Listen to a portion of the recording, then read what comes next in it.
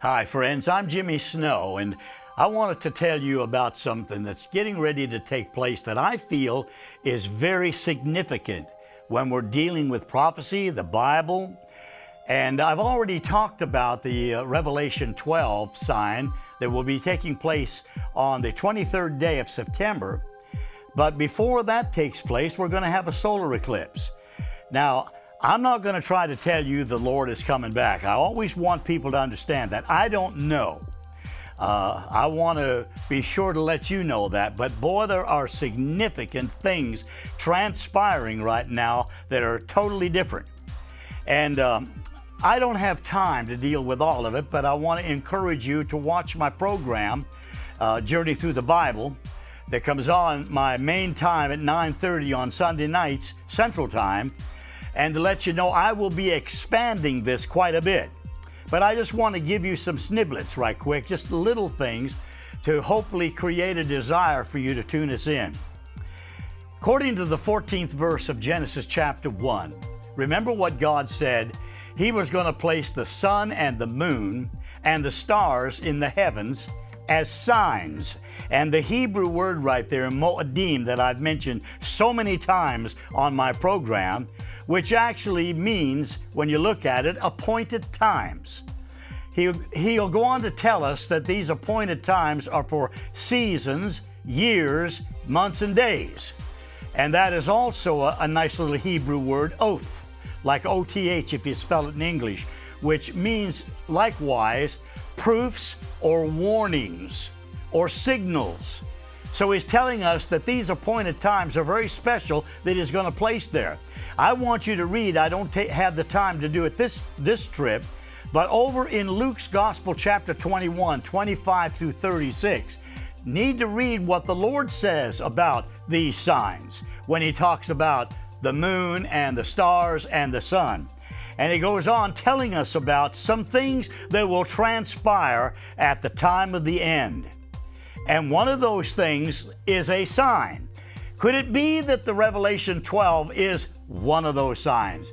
Could it also be possible, by the way, that the solar eclipse will likewise be a sign? And I want to go into this just slightly with you a little bit, because the solar eclipse will take place on the 21st day of the month of August, which on the Hebrew calendar is Elul 1, like the first day of the month of Elul. That's a Hebrew month, by the way, and it's very significant. Now, when this solar eclipse takes place, it's going to go from Oregon, it'll pass through Carbondale, Illinois, and St. Louis, Missouri, right here in my city of Nashville on its way to South Carolina. It'll be approximately 70 miles wide. That means the shadow of it as it passes through these areas, almost a straight line, will be exactly 70 miles wide. It's 100 years before it will happen again, approximately. That means it's a one-time occurrence. If you see it, you'll probably never live to see another one, because it doesn't happen that often. Eclipses, yes, but not total eclipses. That will pass through the United States especially, just doesn't happen that often. Now, there is such a thing as referred to by NASA as perigee and apogee. Now, what that means is this. According to science, they're telling us that when the moon moves, when it travels its path, it's more oblong when it makes that travel, and it'll get further away from the Earth, and then it gets closer to the Earth. When it's further away, it's approximately at an apogee. It's at a distance right then. When it's closer, you can see it much larger. Now, here's something that's very interesting about it. This year, right at the time that we're going to have our solar eclipse, it's closer, so it's going to be perigee when it arrives at that particular time. Now, when Israel became a nation, according to the 66th chapter of the book of Isaiah, when they became a nation, it mentions something back in the Word of God that I think is very pertinent. And I remember when I looked at it and read it for myself the first time. It says, when you see these things, I am about to return to the earth. And I'm paraphrasing when I mention this to you. And I remember the first time that I went to Israel, when the archaeologists had dug down at the western wall to uncover the temple stones, which are 3 tons each in the smallest ones. Isaiah chapter 66, verses 14, 15, and 16 are engraved and had been hidden for 2,000 years. Read it for yourself. Now, here's what I wanted to bring out. Here's what NASA said on the 26th day of June, 2013. It's been about 4 years ago.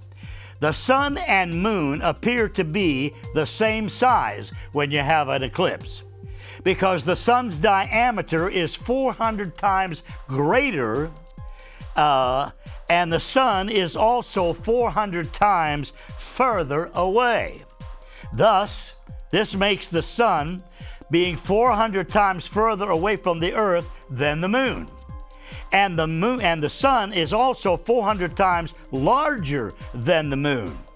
God so arranged it, my friend, that we can have a sign in the sky that is called a total eclipse as a sign to us in the last days. The last letter in the Hebrew alphabet is called the Tov, which means mark or a sign. Keep that in mind if you don't mind. Understand there are 22 letters in the Hebrew alphabet, and every one of those letters has a meaning, not like our alphabet, but the Hebrew alphabet is a very precise one and very important one in its meanings. And by the way, the last letter, Tov, therefore means mark or sign. That's why I ask you to remember it. They also do not have a number system like we do.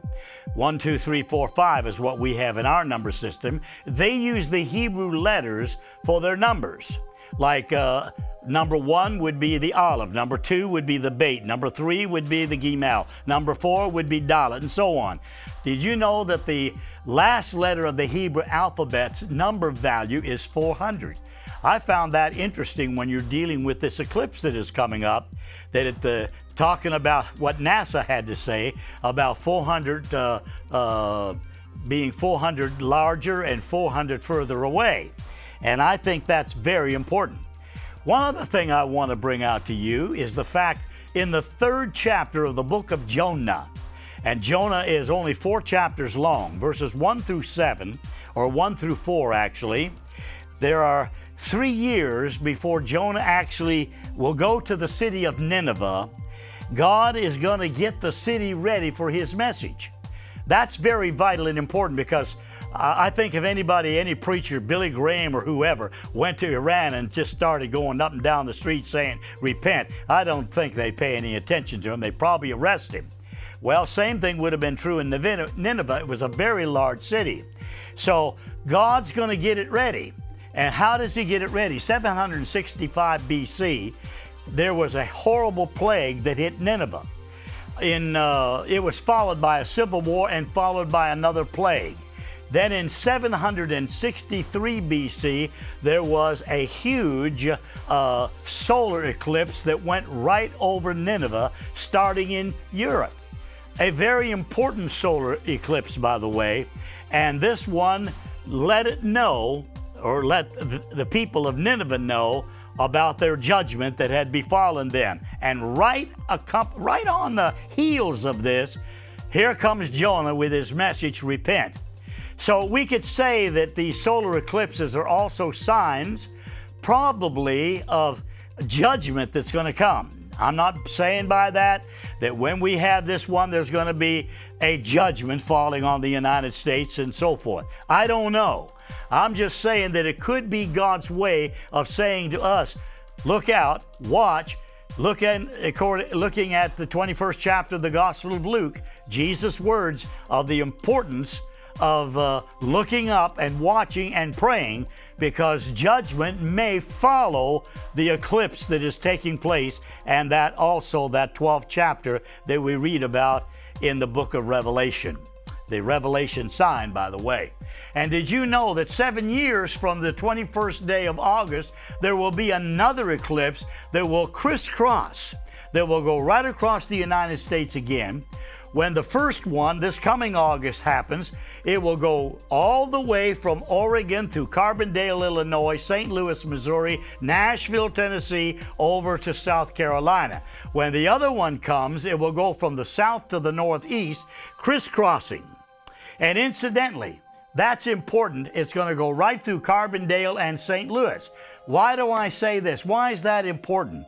Because this is where the fault, the major fault in the United States of America is going to take place, that is happening. This is the center point of that fault, by the way, right there. Now they're saying, scientists tell us that we're going to have an earthquake that will hit this part of the world all the way to the to Nashville, all the way down into our part of the world and going to the northeast. That fault will take place. It is not so much if it will happen, but when it will happen. We don't know. Could be possible. I'm not going to tell you that every time there's a total eclipse that we're going to have some kind of a judgment. I don't know. But I think it's important that all the way down through history, these various things have transpired. And remember what I told you about the fact that that Tav, the last letter of the Hebrew alphabet, that it actually meant sign or mark? Did you know that that last letter in the ancient Hebrew, you see there is a difference now. We have an evolving of the ancient Hebrew in today's Hebrew letters, what you look at today when you see them. It was changed from the ancient one, which looked a little different. Tav was made like an X. Isn't that interesting? And when the children of Israel were carried away to Babylon and spent 70 years there, the influence of the Babylonians and everything, they changed it over to the Hebrew letters that we see today. But I thought I'd bring that out. Say, how do we know that? Archaeologists discovered that in the cuneiforms that they uncovered in the 1900s, in the turn of the century over into the 1900s, proving this on these cuneiforms, these cylinders, that they read the history at that particular time. And did you know, my friend, that that one in Europe passed over Nineveh? And are you aware, my dear friends, that in the time of the Turks, same thing happened?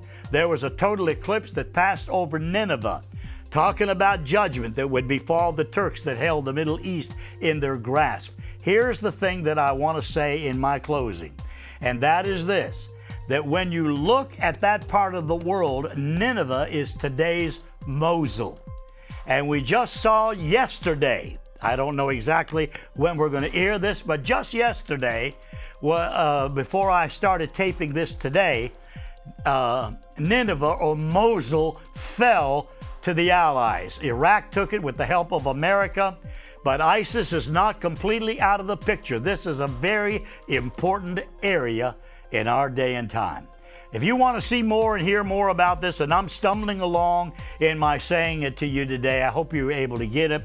Be sure to tune in my program, Journey Through the Bible, and watch it. And I'll be a whole lot more into it at that time and hopefully explain it a whole lot more. God bless you. We'll see you on Journey Through the Bible. Have a good day.